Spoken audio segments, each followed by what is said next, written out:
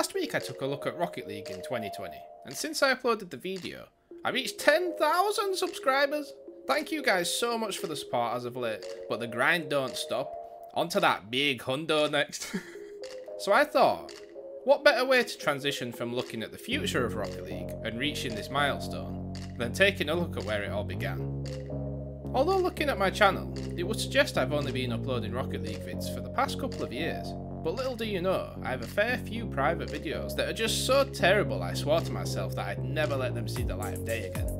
That was until I realised that taking a look at my very first Rocket League video will show not only how far I've come as a creator, but also as a player.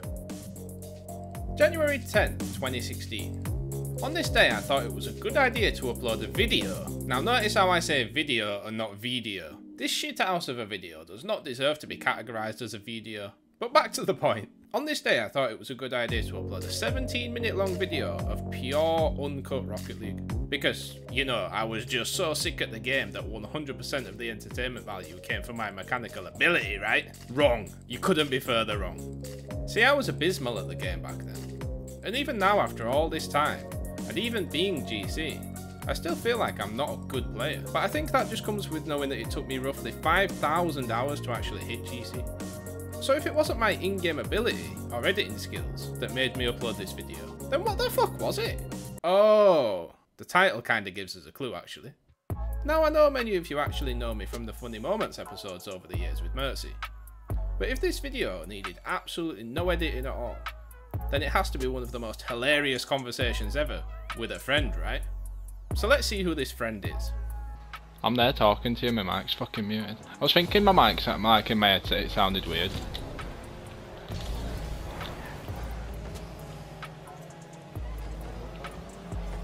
Yeah, not bad, man.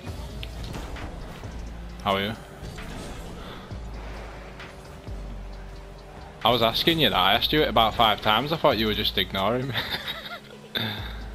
So I've watched about 45 seconds of this and I'm seemingly just talking to myself. Like I'm clearly having a conversation, but with no one. And let's not even get into the gameplay, you see. Wait a fucking minute, I can hear somebody. It was well over the top.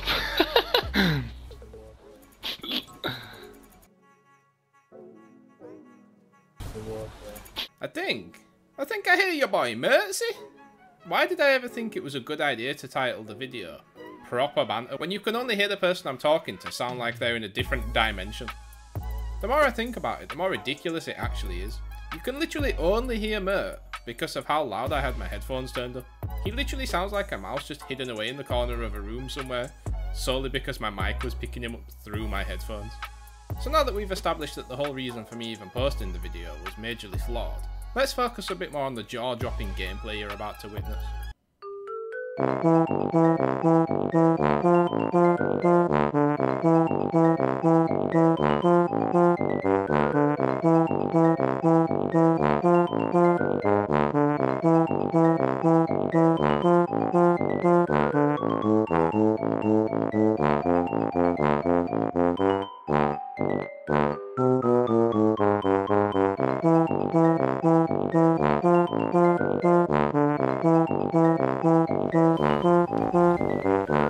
Go on boys, bang it in. Oh, Papa Noob's on my team. Right, that's it.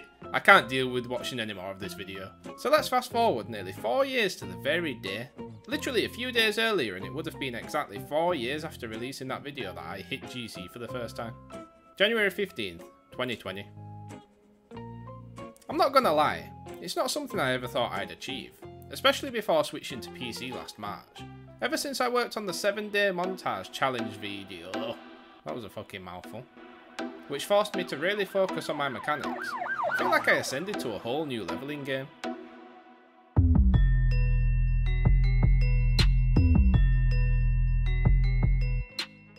And because it took me so long to reach GC, I did want to dedicate an entire video solely to that GC match.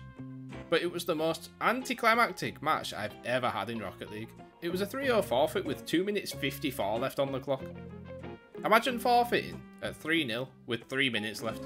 So rather than go into too much depth with that, I figured what's more important than actually hitting GC? Getting that shiny yellow title to show off how fucking nutty I am at the game, that's what. And I'm not gonna lie, This was actually way easier than getting to GC itself for me. Within 15 games or so, I found myself peaking at 1588 MMR, which is 73 MMR higher than you need to even get into GC. And by this point, I already had my rewards. Now don't get me wrong, maybe I got a little fortunate, but the matches I played just simply didn't feel like a major struggle in the slightest.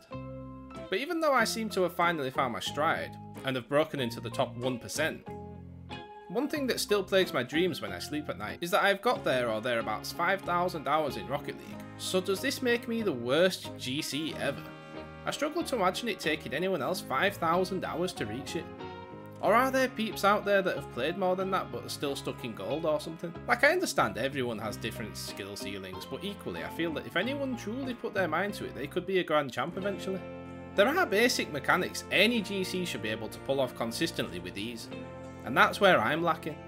My game sense is pretty on point, so maybe I should start playing more ones to see how quickly I improve.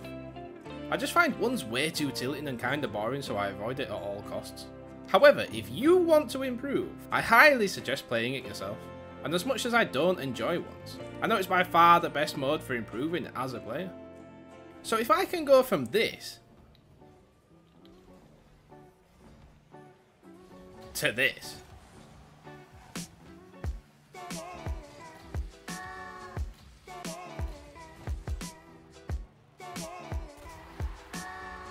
then you can definitely go from this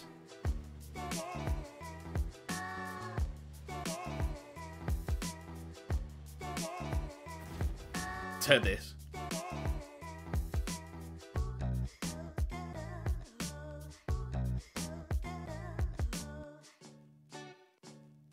I hope you all enjoyed this little trip down memory lane and the story of my rise to world domination. If you did, then let me know by dropping a big fat like on the video and subscribing if you're new to my channel, as well as going and checking out all my other social medias, and I'll see you in the next video. Ciao.